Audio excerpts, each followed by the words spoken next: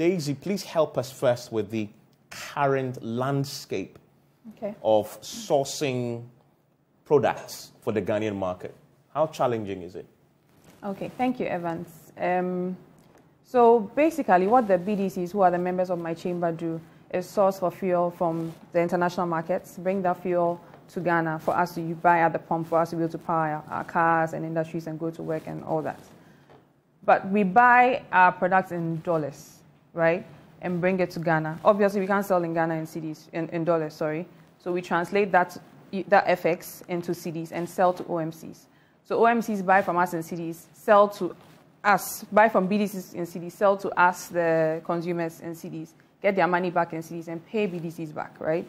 But BDCs went to the international market to buy the product in USD. So the cedis they've earned has to be translated into FX and sent back to pay the suppliers. Okay, so that's where the problem is. So if we all know what has happened with the current, the cedi, the depreciation, how high it's been, how fast it's depreciated, that is where the problem lies. We don't have enough FX to be able to pay our suppliers. So beginning of the year, BOG came in, fantastic job of providing guaranteed FX to the industry. But the problem here again is that they're not able to supply everything that we need. So how much do you need and how much are you getting? So on average, we need about 400 million USD to be able to bring monthly, right? $400 million. Yes, a lot of money. Wow. I hope you and I will be able to see that amount one day. But that is a huge sum of money, which BOG is able to do about $120 million.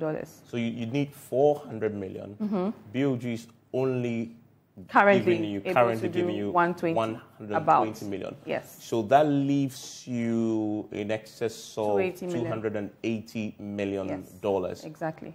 How are you filling that gap? So you need to go to your commercial bank. If there are any other source you can get legally, so you go to commercial banks, other people who trade in FX, maybe you have deals with them to be able to get FX, to be able to pay your suppliers, right?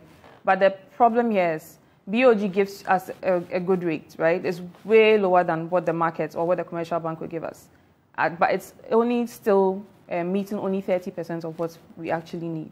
So that rate, that concessionary rate that BOG gives, is not able to translate into pricing. Because if I'm supposed to get 100, I get 30. And my 70, so assuming BOG gives me a rate of currently, let's say 12, and I have to go to the market and get to 15 or 16. When I put those two together, I'll still be hovering around 15, let's say. It really won't make a dent in what I need to be able to price lower for us to consume.